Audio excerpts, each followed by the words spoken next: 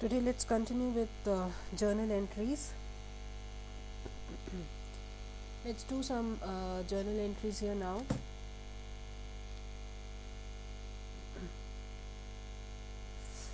I'll take up the journal entries pertaining to sales return and purchase return.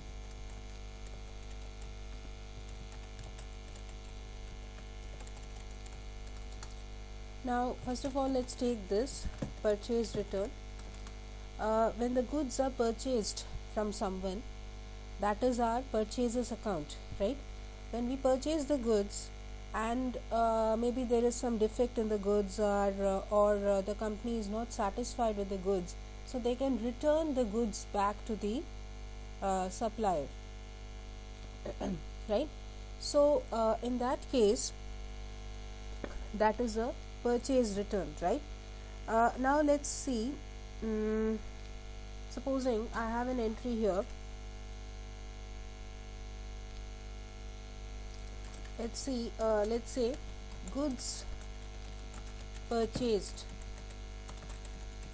from Sohan, right? And I give that as rupees, let's say 60,000. Fine. And after that, let's say this is January 1st, right? And on January 20th, right, we have a transaction which is goods returned to Sohan, and here we write rupees 20,000. This means we purchase goods worth rupees 60,000. Out of that 60,000, rupees 20,000 worth goods have been returned to the supplier Sohan, right? Now let's make the journal entries for these two.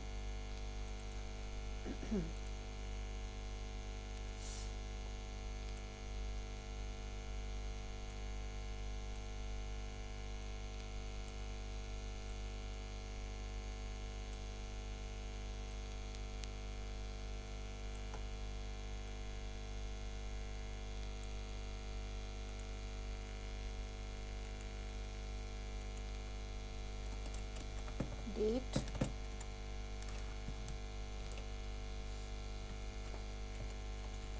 particulars, left, debit and credit, right? Okay, now the date is given, so I'll put the date here. We wrote purchase goods from Sohan, 60,000. So this is basically purchases, right? And we assume that it is a cash purchase. Let's take it as a credit purchase here. This is a credit purchase only. Goods purchased from Sohan, right? So here I'll write purchaser's account debit to Sohan account. Debit all expenses and losses, purchases, and the supplier is Sohan, right? And the amount here is 60,000.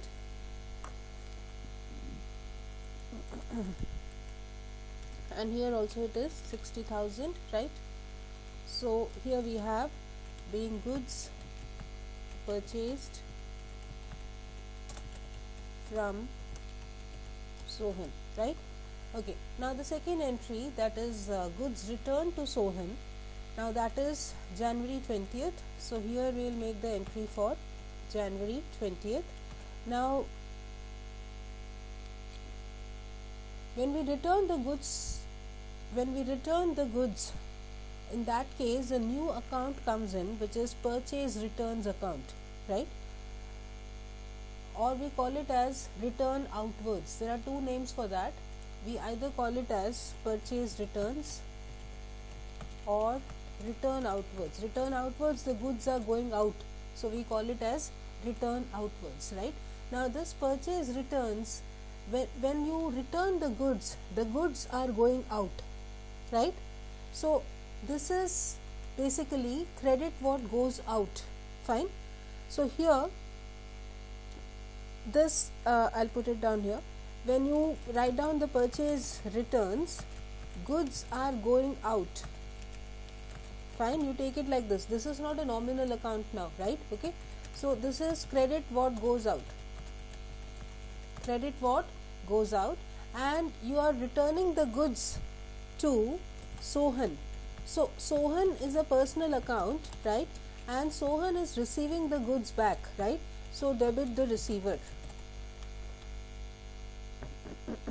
So here we will write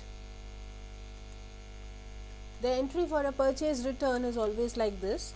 The supplier account will be debited, right, the person to whom you are returning back, right, and the purchase returns account will be credited.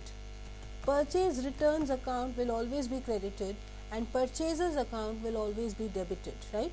So this is 20,000 like this, right.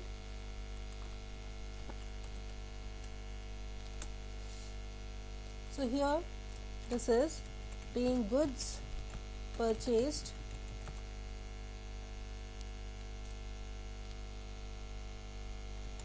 returned to Sohan.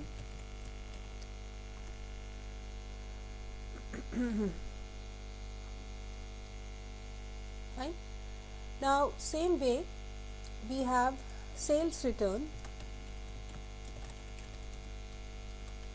Sales return is basically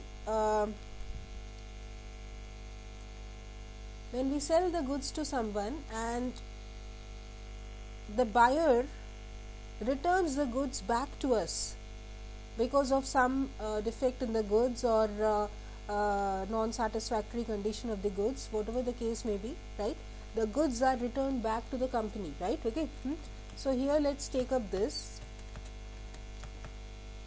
sold goods to Nita, right. Let's say rupees 50,000, right, and we have an entry here February 12th, right. I say goods returned by Nita, goods returned by Nita rupees 10,000. Fine. So for this we have to make the journal entry. This is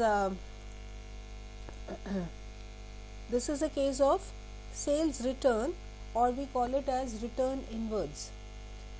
Return inwards basically means the goods are coming back to us, the goods are coming in. So that is return inwards. The goods are coming into the company, into our company, the company for which you are making the journal entries, right.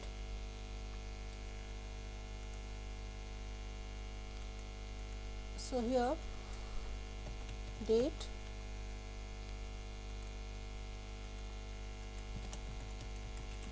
particulars, LF, debit amount and credit amount, right. Okay, now let's take this January 20th. The transaction was sold goods to Nita 50,000, right. So here I say sold goods to Nita, this is the credit sales, the entry is Nita account debit and sales will be credited, right, to sales account. 50,000 rupees, 50,000 being goods sold to Nita, right. After every entry a line has to be drawn like this, right. This is the as per the format, it's like this, right. Okay, now then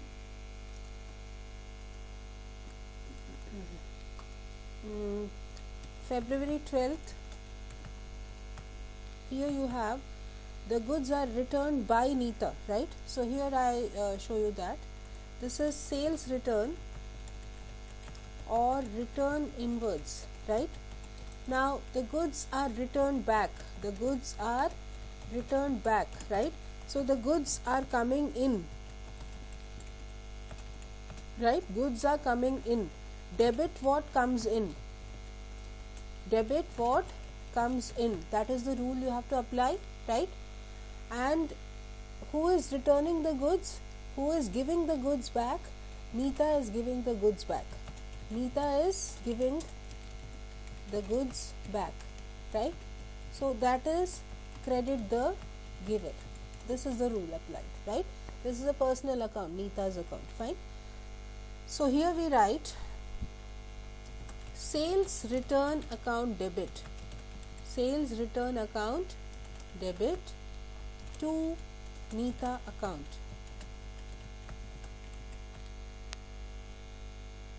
The amount was 10,000, right? So we put the amount as 10,000 here,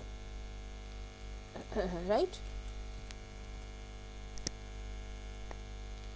So here I write the being goods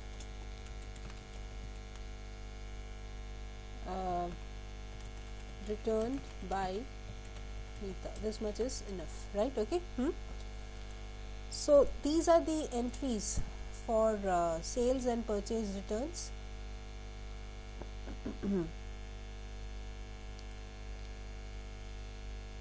We looked at one entry in which we had written cash deposited into bank. Now I'll take up one more entry here in which I write cash withdrawn from bank, right? Cash withdrawn from bank. Let's say give some amount here. Let's say 45,000, right? Okay. Now here again cash account and bank account are involved, right?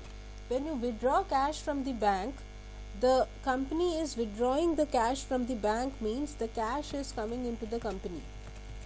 Cash is coming into the business or company, right? And who is giving the money? Bank is a personal account, right? Who is giving the money? Bank is giving the money. Bank is giving the money, right? So now you see cash is coming in, so that is cash account debit, and who is giving the money? It is bank account. This is the entry when cash is withdrawn from the bank. And in our earlier sessions you have already seen the entry for depositing cash into the bank. It is the other way around, bank to cash account for that, right? So in this session we have seen this the journal entries for sales return and purchase returns, right? And I have shown you entries for both purchase returns and sales return here, and I have taken up one additional entry which is cash withdrawn from the bank, right?